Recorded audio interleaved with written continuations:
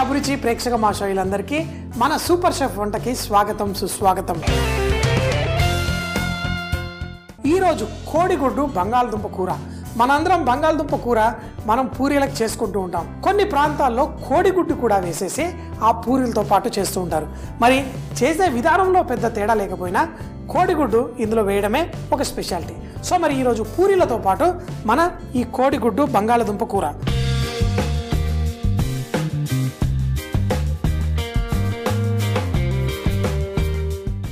కోడిగుడ్లు నీళ్ళల్లో మనం వేసేటప్పుడు అవి విరక్కుండా ఉండడం కోసం ఇలా ఒక స్పూన్తో పాటు ఆ వేడి నీళ్ళల్లో మనం వేసేసుకుంటే చక్కగా, ఎందుకంటే నీళ్లు బాగా ఉడుకుతున్నప్పుడు కోడిగుడ్లు పగిలిపోతాయి.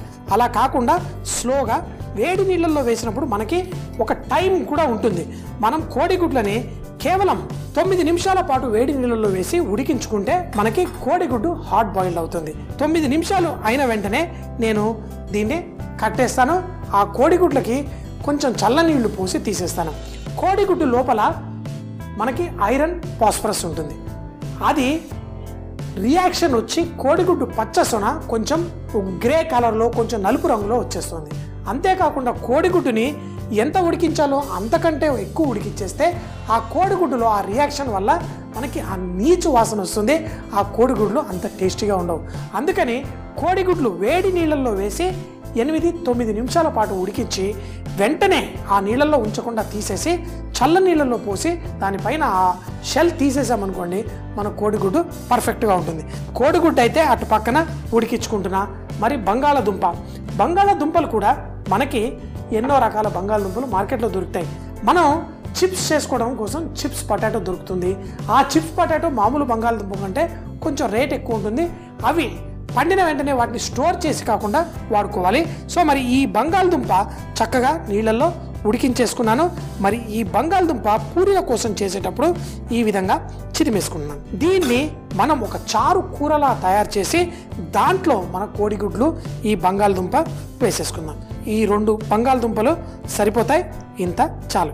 ఈ విధంగా ఇరక్కొట్టేసి ముందు మన ఆ చారు కూర ఎలా చేసుకోవాలో చూడండి. దాంట్లో లాస్ట్లో కోడిగుడ్డు కూడా వేసుకుందాం. ఈ కూర చేసుకోవడం కోసం నూనె వేసుకుందాం. మరి తర్వాత దీన్ని పూరీలతో చక్కగా తినాలి కాబట్టి ఒక్కొక్కరికి ఒక రకంగా ఇష్టం. పూరీలతోటి ఆ బంగాళదుంప కూర కొంతమందికి కొంచెం గ్రేవీలా ఇష్టం. హోటల్లో సౌత్ ఇండియాలో బంగాళదుంప మసాలా కూర తయారు చేస్తారు. అదే కూరని దోశలతో కూడా వేస్తుంటారు. కొన్నిసార్లు దాన్ని పూరీలకు కూడా ఇస్తుంటారు. కానీ ముఖ్యంగా ఎప్పుడైనా కానీ ఈ పిక్నిక్లకి అలా మేము చిన్నగా ఉన్నప్పుడు వెళ్ళేటప్పుడు పూరీలు ఈ బంగాళదుంప కూర, ఉల్లిపాయలు వేస్తే బంగాళదుంప కూర తొందరగా పాడైపోతుందనేసి బంగాళదుంప ఉడికిచ్చేసి మ్యాష్ చేసి పెట్టుకుంటారు. మనకి రోజుకి 3 పూట్ల కూడా ఆ మసాలా తయారు చేసుకుంటూ పెడతారు. ముందు మనం టమాటాలు కూడా కట్ చేసుకుందాం. అయ్యి బాబాయ్, టమాటాలు కట్ చేసే ముందు మనం ఈ వంటకం స్టార్ట్ చేసేసి ఉల్లిపాయలు వేసేస్తే చక్కగా వేగుతుంది కదా. ఉల్లిపాయలు ఈరోజు సన్నగా కట్ చేసేసి వేసుకుందాం. ఈరోజు చేసుకునే కూరలకి ముఖ్యంగా దోశలో ఈ విధంగా చేస్తూ ఉంటాం. చెన్నైలో ఒక 5 స్టార్ హోటల్లో పనిచేసినప్పుడు పొద్దున రాగానే ఫస్ట్ ఈ బంగాళదుంప మసాలా దోశల కోసం చేసే పని నాది ఉండేది. సో దాంట్లో బఠానీలు అన్నీ వేసి చేసేవాడిని. కానీ ఇలా కోడిగుడ్డు వేసి నార్త్ ఈస్ట్, ఈ అస్సాం, మేఘాలయ, నాగాలాండ్లో వాళ్ళు ఈ కోడిగుడ్డు బంగాళదుంప కూర చాలా ఇష్టంగా చేసుకుంటారు. మరి నూనె వేడెక్కిన తర్వాత దీంట్లో మన ఆవాలు వేసుకుందాం. ఆవాలు చిటుపట్లాడిన తర్వాత ఎండుమిరపకాయలు, అలాగే మన జీలకర్ర కూడా కొంచెం వేసి మనం ఉల్లిపాయలు సన్నగా తరిగినవి, నేను ఉల్లిపాయలు ఒక పక్కనే ఇస్తాను. కొంచెం పక్కన ఆ నూనె వేడి తగ్గిన తర్వాత కరివేపాకు కూడా మరో పక్కన వేసేసుకుంటాను. ఈ నాన్ స్టిక్ గిన్నెలో వండినప్పుడు వుడెన్ స్పూన్. అంతేకాకుండా ఇందులో కొంచెం ఫ్రై అయిన తర్వాత కొంచెం ఉప్పు, అలాగే ఇందులో పసుపు కూడా వేసేసుకుందాం. పసుపు కూడా వేసి ఈ ఉల్లిపాయలు ఈ పూరీకి చేసినప్పుడు మరీ ఎక్కువగా ఫ్రై అవ్వాల్సిన అవసరం లే. కొంచెం ఇలా వేగుతున్నప్పుడు మన టమాటాలు కూడా కట్ చేసేసి వేసుకుందాం. టమాటాలు ఎంత చిన్నగా వీలవుతే అంత చిన్నగా చక్కగా కట్ చేసేసుకోండి. చూడండి, పర్ఫెక్ట్. అక్కడ ఎన్ని నిమిషాలు అయింది? 3 నిమిషాలు అయింది. ఇంకొక 6 నిమిషాల పాటు మన కోడిగుడ్లని ఉడికించేసుకుందాం. చూడండి, పర్ఫెక్ట్. ఆ బంగాళదుంప వేసి ఆ షోర్వా లాగా దాన్ని చిక్కపరిచేదే మన బంగాళదుంప. సో మరి ఈ టమాటాలని ఇందులో వేసేసుకోండి. దీంట్లో టమాటాలు కూడా వేసిన తర్వాత ధనియాల పొడి, కొంచెం కారపొడి వేసి దీనికి కావలసిన నీళ్లు పోసి దీన్ని స్లోగా కుక్ చేసేసుకోండి. రసంలా తయారు చేయాలని చెప్పాను కదా, ఇలా మనం స్లోగా కుక్ చేసుకోవాలి. ఇందులో మన కొత్తిమీర కొంచెం కాడలుగా ఉన్నవి ఫస్ట్, తర్వాత మరి కొంచెం కొత్తిమీర తర్వాత వేసుకుందాం. ముందు దీన్ని చక్కగా బాయిల్ అవ్వనివ్వండి. టమాటా ఈ షోర్వా లాంటి కూర ఇక్కడ రెడీ అవుతుంది.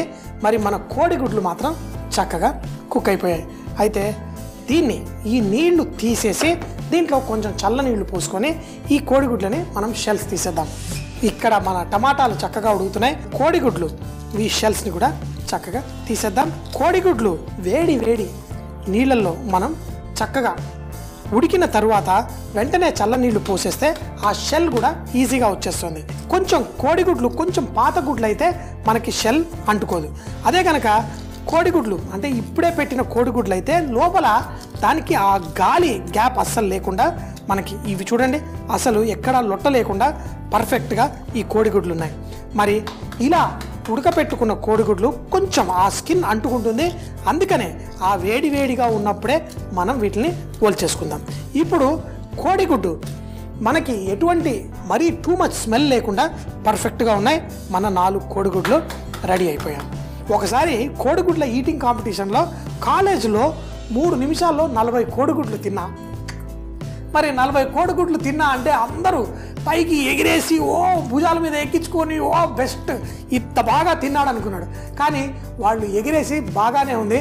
మరుసటి రోజు మాత్రం నాకు తెలిసి వచ్చింది 40 కోడిగుడ్లు 3 నిమిషాల్లో తింటే ఏమవుతుందో దాని గురించి మీరు తెలుసుకోవాల్సిన అవసరం లేదు. కానీ ఇక్కడ ఉల్లిపాయ ఇదంతా చక్కగా అయిపోయింది.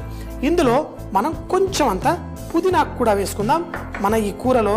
అలాగే మన ఈ బంగాళదుంప మిశ్రమం దీన్ని చక్కగా ఉడకపెట్టి మ్యాష్ చేసుకున్న దాన్ని ఇందులో వేసుకుంటే ఇప్పుడు మన ఎర్రగా మన మసాలాదారుగా అయితే ఈ కోడిగుడ్డు కూరలో మనం కొంచెం అంత గరం మసాలా కూడా వేసుకుందాం. అదే మనం పూరీలతో వెజిటేరియన్గా తినేటైతే వేయకూడదు, కానీ కోడిగుడ్లతోటి ఆ మంచి టేస్ట్ వస్తుంది. ఇప్పుడు ఈ మసాలా రెడీ అయిపోయింది. ఇందులో కోడిగుడ్లు కూడా 2 నిమిషాల్లో వేసుకుందాం. కానీ ఉప్పు అన్నీ టేస్ట్ చేసుకుందాం. అసలు బంగాళదుంప మనం ఎందులో వేసుకున్నా పర్ఫెక్ట్. మరి ఇందులో కొంచెం చిక్కగా అవుతూ ఉంటుంది. మన కోడిగుడ్లని పర్ఫెక్ట్గా కట్ చేసుకుందాం. ఇలా కట్ చేసినప్పుడు లోపల మీకు ఆ గ్రే కలర్గా ఉండదు, మనకి మంచి పచ్చటి కలర్లో మన కోడిగుడ్డు ఉంటుంది. అది కేవలం 8 నిమిషాలు చేసినప్పుడే మనకి పర్ఫెక్ట్ ఉంటుంది. ఇంకొకటి, చాలామంది నేను చూస్తాను కోడిగుడ్డు పులుసులలో కూడా కోడిగుడ్లు ఉడకబెట్టి వేసి దాన్ని కూడా కుక్ చేస్తుంటారు. అలా కుక్ చేయక్కర్లేదు, అందులో వేసేస్తే చాలు. అందులో పెద్దగా పీల్చుకొని జ్యూస్ కోడిగుడ్డు ఏముండదు. ఇలా పగలగొట్టి వేసాను. ఈ కోడిగుడ్డు మన పూరీకి కూర రెడీ అయింది. పూరీలతోటి తినేద్దామా మరి? సో మరి దీన్ని పక్కన పెట్టి మనం వేడి నూనె పెట్టుకొని పూరీలు రుద్ది ఫ్రై చేసుకొని మన కోడిగుడ్డు బంగాళదుంప కూర తినేద్దాం.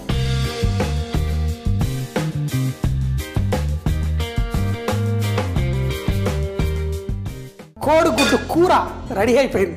కోడిగుడ్డు దేంతో తినమన్నా తింటారు, చపాతీలతో తింటారు, కానీ పూరీలతో తింటారని నాకు కూడా తిన్నప్పుడు చూసినప్పుడే తెలిసింది. మన పూరీ పిండి తెలుసు కదా, కొంచెం అంత రవ్వ వేసుకోండి. గోధుమ పిండిలో కొంచెం నూనె వేసేసి గట్టి పిండి కలుపుకోండి. గట్టి పిండి కలుపుకున్న తర్వాత ఈ విధంగా చక్కగా పిండిని రోల్ చేసేసుకొని మనం దీన్ని మనకి పూరీ ఎంత సైజు కావాలో కట్ చేసేసుకుందాం.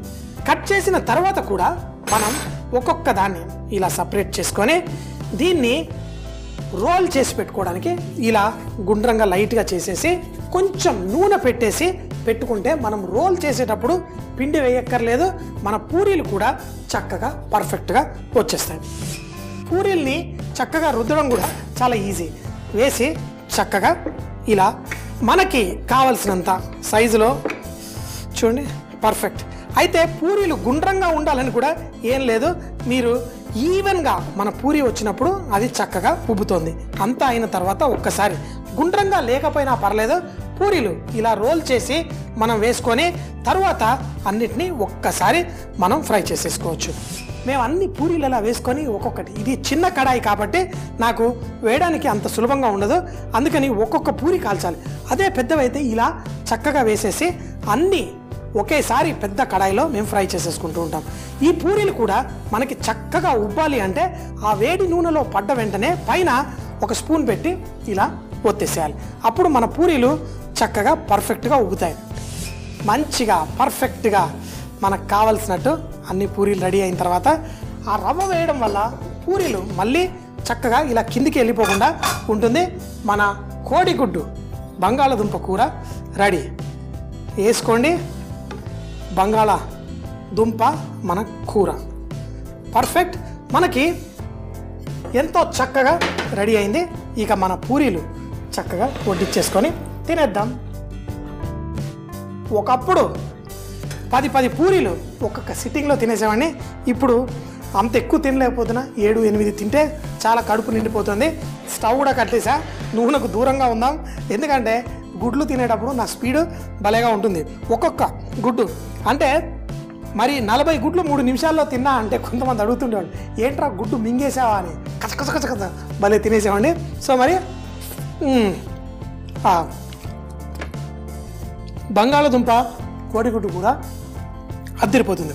మన పూరీలతో పాటు కూడా బ్రేక్ఫాస్ట్లో కోడిగుడ్లు తినడం, యావత్ ప్రపంచంలో కోడిగుడ్లు నెంబర్ 1 బ్రేక్ఫాస్ట్ ఐటమ్. కోడిగుడ్డుతోటి మన బంగాళదుంప కూర చేసుకోండి. మసాలా కొంచెం వేసా, మరి చూడటం కాదు మీరు కూడా చేసుకోండి, తినండి. Be rich in cooking. ఎందుకంటామో తెలుసా, మనం వంటల్లో శ్రీమంతులు అయ్యామంటే జీవితాన్ని ఫుల్గా ఆస్వాదించవచ్చు. సో కోడిగుడ్డు మన పూరి బంగాళదుంప కూర తినండి. సూపర్ అంటే సూపర్ అని జీవితాన్ని ఫుల్గా ఎంజాయ్ చేయండి. ప్రతి బైట్లో సూపర్ అంటే సూపరే. పూరితో కోడిగుడ్డు బంగాళదుంప కూర. దీన్ని తయారు చేయడానికి ముందుగా స్టవ్ పై ప్యాన్ పెట్టి నీళ్లు పోసి కోడిగుడ్లని 8 నిమిషాల పాటు ఉడికించుకోవాలి. కోడిగుడ్డు పైన షెల్ తీసేసి కోడిగుడ్లని పక్కన పెట్టుకోవాలి. తర్వాత స్టవ్ పై మరో ప్యాన్ పెట్టి నూనె వేసి ఆవాలు, జీలకర్ర, ఎండుమిరపకాయలు, ఉల్లిపాయ ముక్కలు, కరివేపాకు, పసుపు వేసి చక్కగా కుక్ చేసుకోవాలి. తర్వాత టమాటా ముక్కలు, ధనియాల పొడి, కారం, కొన్ని నీళ్లు పోసి కొత్తిమీర కూడా వేసి చక్కగా మరగనివ్వాలి. మొత్తం టమాటాలు ఉడికిన తర్వాత చిదిమిన బంగాళదుంప వేసి కొంచెం గరం మసాలా, పుదీనాకు కూడా వేసి మనం ఉడికించుకున్న కోడిగుడ్లు కూడా దానిపై వేసి వేడివేడిగా పూరీలు కాల్చుకొని తింటే చాలా చాలా టేస్టీగా ఉంటుంది. మళ్ళీ రేపు ఇదే టైం కలుద్దాం. అప్పటిదాకా సీ యూ, బై బాయ్.